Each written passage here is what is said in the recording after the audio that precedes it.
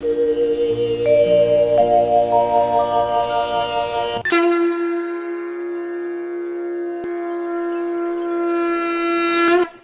Shri Kusum Haranath.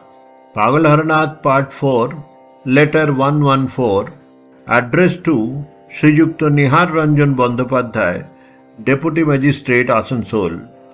Dear Baba, reading Mother's letter today, a new wave surged into my heart. Hence I wrote so many disjointed thoughts.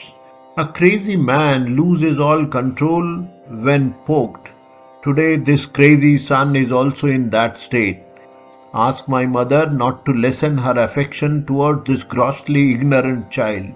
I wish to reach the court of Gaur holding the hands of these parents. May my wish be granted.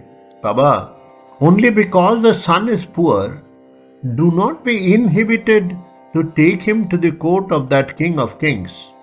Though I am poor, reaching there I shall not ask anything. Ask I shall only to behold Gauranga's face just once. I shall see that mass of beauty. I have no other desire. Baba, whether Gaur looks at me or not, I shall not grieve. But I want to have eyeful of him once.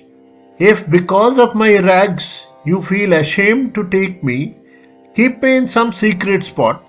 I shall behold him from that place surreptitiously, and I shall return to tell mother, he did not see me, but I have seen him. Baba, kindly consider me as your protégé by all means. I am abjectly poor in all respects. That my mother will be pleased to see my face is nothing new.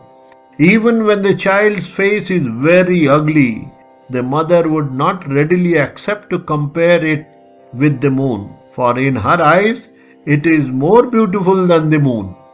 In accordance with this natural law, my face is sure to be liked by my mother and my kind grandmother.